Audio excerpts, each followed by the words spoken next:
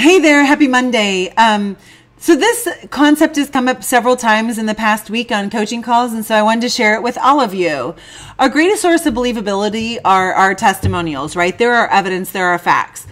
So if you remember in Thurman Fleet's concept model, that when we have an idea, a dream, an imagination, it either is going to go down the knowledge side, which is knowledge, faith, and action, or it's going to go down the other side, which is ignorance, worry, doubt, anxiety, fear, and then anger. So we want to keep it on the knowledge side. And since testimonials are our greatest source of believability, and they're the way that our practice members can see what can happen in their life, we want them everywhere. So I encourage you today, do it today before you leave your office. Starve fear with time, right? Never feed fear with time. Massive action. There are 4 levels of action, right? No action, retreating, normal levels, or massive action. We're massive action people. So before you leave today, go around your office as if you're a practice member. Sit in your chairs. Sit wherever you do your exams. Lie down. Be in your x-ray room. Go to the bathroom. And here's the deal.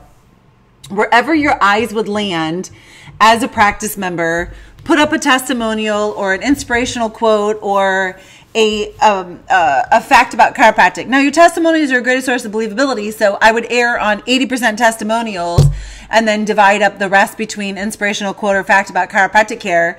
And wherever your eyes would land, that's where you'd have a testimonial. So let me give you some examples.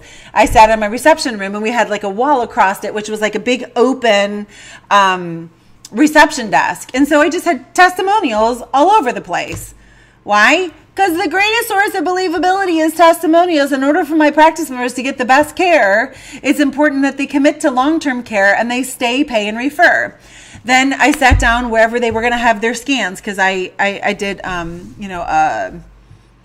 subluxation station, testimonial, where they would stand and have their range of motion, all of those things, every single place, testimonial. Then even on my adjusting bed, they would lay up on the ceiling. And so I had posters made that were the size of the ceiling tiles and had a testimonial up there. So when they were lying supine and I was checking them, testimonial. When they laid side posture, so I adjusted their atlas or axis, testimonial. The other side, testimonial. I didn't have it when they were prone because obviously the table's like this. In the bathroom, if I'm a dude and I'm standing, testimonial. If I'm sitting, I'm a woman, testimonial. In my x-ray room, I'm standing there having a lateral view, testimonial. I'm standing having A to P, testimonial. Testimonials everywhere. So this is like almost like no money to do it. And I didn't get fancy. I just used cardstock paper, chose a font that I liked, and put the testimonial on it. Remember to underline and boldface the most important parts. I would recommend no more than 3 sentences. Then because I'm a system freak, I had them in like little frames, and on the back of them I had numbers.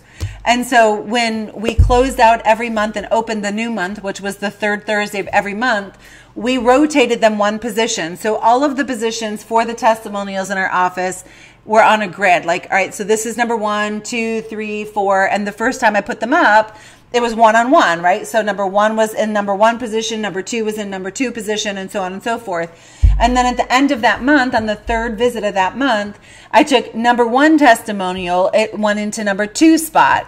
Number 30 testimonial went into number 1 spot. So that way I knew what one was where. And it's really easy then, too, to start a conversation with a practice member instead of talking about the weather or politics or whatever.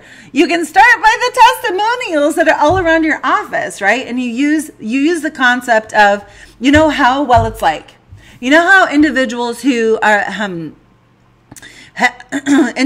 typically don't sleep well because of sleep apnea, you know how they're usually tired. Well, that's because C345 keeps the diaphragm alive, blah, blah, blah, blah, blah. And then you can relate it back to now you have facts. So you have the testimonial and then you have your facts with your Merrick chart. That's another thing to have around your office so you can quickly grab it. Don't memorize a Merrick chart. Well, at least I wouldn't recommend it. But have them everywhere so you can grab them real quickly and show them evidence and facts, which remember knowledge, faith, and action. So I hope that helps. Do it today. starve fear with time and take action. Every single one of you have at least a few testimonials.